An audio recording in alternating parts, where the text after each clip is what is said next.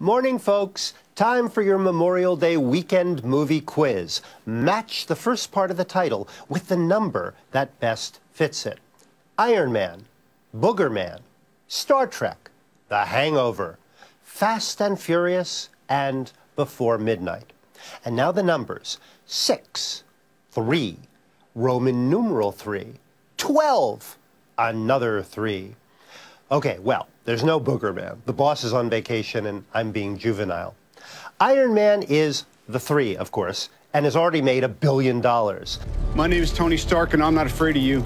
I like it because there's less Iron Man, meaning fewer shots of the computer-generated robot with inserts of Robert Downey Jr.'s little head. It's Star Trek number 12, but doesn't actually use a number. It's Star Trek Into Darkness. Only you could take the 1 from the 12 because it's the second with the baby-faced versions of the old guys. We're obviously getting into the higher math. Such action violates the Prime Directive. Shut up, Spock. We're trying to save you, damn it. 3 left. The Hangover has a Roman numeral 3 because it's the classiest. Not really. That's the joke. The movie is terrible, but I admire its integrity. It doesn't even try to be funny.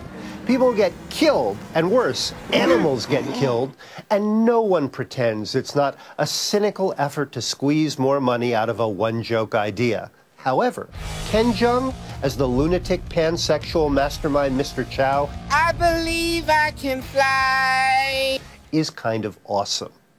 Now the good stuff. Fast and Furious 6 is a blast. Really, don't turn up your nose. Vin Diesel and his surrogate family of outlaws are now searching for his heretofore presumed dead ex-squeeze Michelle Rodriguez, this time in partnership with Dwayne Johnson, whose biceps are bigger than my head. Director Justin Lin loves cars, enough to make them look as if they're subject to the laws of gravity rather than the algorithms of computer programmers. The reckless driving is touched by grace.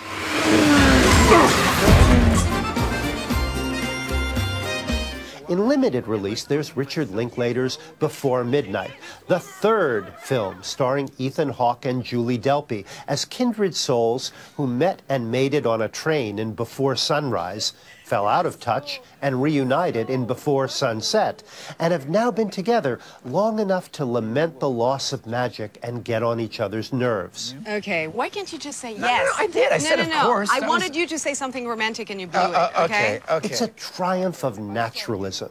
You watch their conversations zig and zag in long single takes and almost believe they're thinking up the lines as they go along. See? I'm trying to truly connect and you make a joke.